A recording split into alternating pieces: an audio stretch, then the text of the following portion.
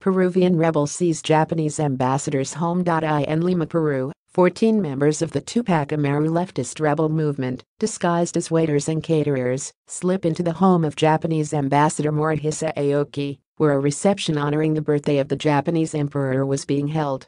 The armed terrorists took 490 people hostage. Police promptly surrounded the compound, and the rebels agreed to release 170 women and elderly guests, but declared they would kill the remaining 320 if their demands were not met.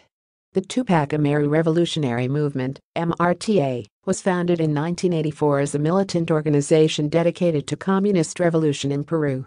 A few days after the hostage crisis at the Japanese ambassador's home began, the rebels released all but 72 hostages and demanded the release of 400 MRTA members imprisoned in Peru. Among the important officials held hostage in the Japanese ambassador's home were the brother of Peruvian President Alberto Fujimori, Foreign Minister Francisco Tudela, Supreme Court judges, members of the ruling party, and a number of foreign ambassadors from Japan and elsewhere. President Fujimori, who was known for taking a hardline stance against leftist guerrillas in Peru, did not give in to the key points of the rebels' demands, and on April 22, 1997, ordered an assault on the complex by a 140-man Special Forces team.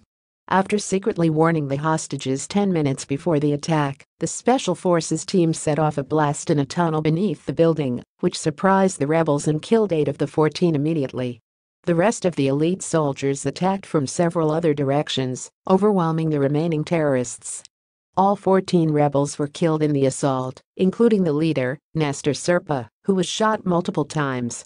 One hostage, Supreme Court Justice Carlos Tuesday, was killed in the attack, and of the several soldiers wounded during the rescue operation, 2 later died from their injuries.